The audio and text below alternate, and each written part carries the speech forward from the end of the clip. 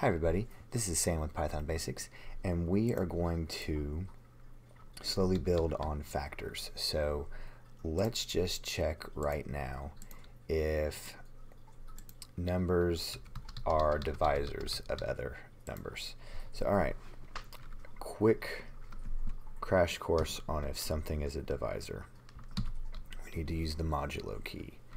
So right now 8 modulo 2, and to remind you what the modulo does, I have a video on that, so if you're not sure, and that goes a little bit more in depth, but you can go and look at that, but we're just going to do a little reminder here.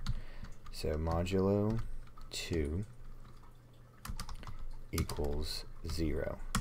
So anytime the remainder is 0, it is divisible by the divisor evenly. So there's nothing left over. So it goes in wholly into the numerator. So that is a divisor. So that is going to be a very quick test. Factor. So we're going to take x and y. And this is all we're going to do. So we're going to return x divided by, modulo y equals 0. So we're going to go through this one more time. So if the remainder, and again, if you don't understand this, go look at the modulo video. But this only spits out the remainder, only thing left over.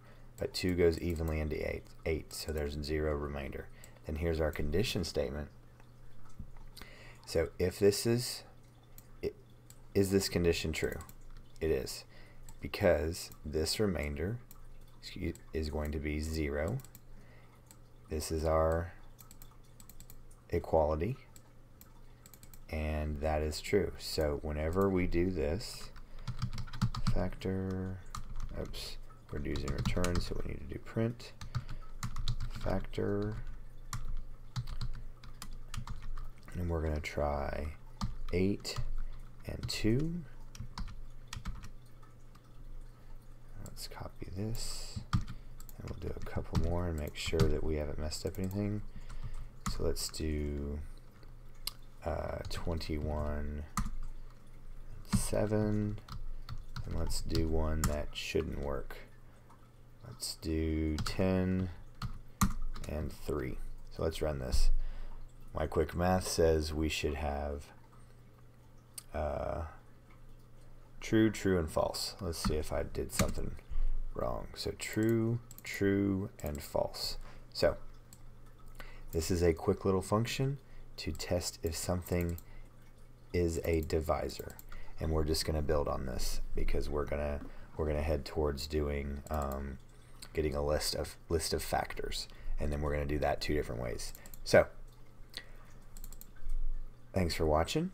Please leave any comments below, and do not forget to click that like and subscribe button, and more importantly, make sure you're clicking that notification bell. So thanks for watching. Hope you guys are getting something out of this, and we'll see you next time. Bye guys.